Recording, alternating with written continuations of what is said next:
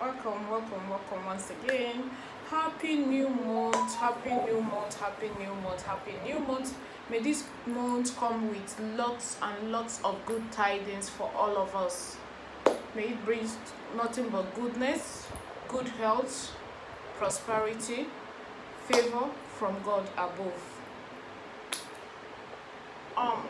I want us to pause about spiritual uses of this, spiritual uses of that. Let's pause on that first, because sometimes the truth and the reality of life is some of us keep going back and repeating some mistakes. So even while we are doing some spiritual this, spiritual that, it may not be working because we are repeating the same mistake. This morning I want to talk about who lays their hands on your head. Who lays their hands on your head? Now, I am not talking about where you go to make your hair, for example. No. I am not talking about maybe someone just touching your head. No. There are some persons, for whatever reasons, they will not allow you to touch their head. You understand? Now, the laying of hands I'm talking about, where do you take your foot to? Where do you step into and hands are being laid on your head? Who lays their hands on your head? This video is going to be a very brief video because it's a video I want you to go back and reflect on your own personally. Sometimes it's not everything that needs to be said. There is a saying that the wise, when you just throw a word to the wise, then he will digest it. I just want to ask you, where do you go to? Where do you step your foot? Who lays their hands on your head? And for one reason or the other, you allow people to just lay their hands on their hands on your head. Your head is your glory. Your head is your crown. Your head, your health. How do I say? Without the head, there will be no human. Your head is your direction.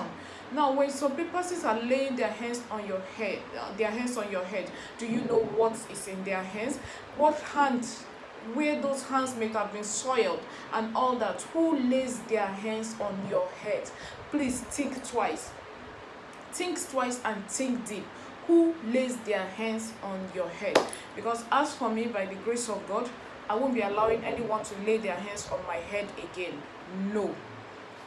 Always, that is why I always talk about us knowing God for ourselves, not believing that someone else is better than you. No, not believing that someone else has to come before God for you.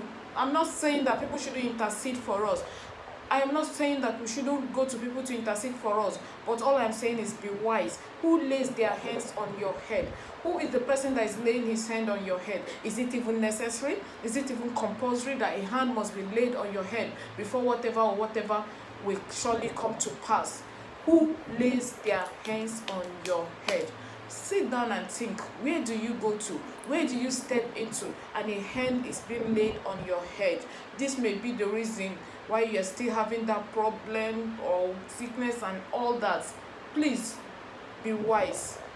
Let's know God for ourselves. Let's know God for ourselves. The gate of heaven before God is open for everyone. Yes, it's open for everyone to come before God. Come before God. Don't feel inferior when it comes to coming before God. Don't believe that someone must always go before God on your behalf. The door is open. The gate of heaven is open. God is waiting for you to come yourself, not until you send someone and they begin to lay hands on your head and all that. Remember, your head is your glory. Your head is your crown. That is where transfers are being made. That is where transfers are being made. Now the question is, what transfer is being made? Good or evil? Ask yourself, good or evil? Be careful who lays their hands on your head. That is all I want to say this morning. Thank you for watching. I really do appreciate you.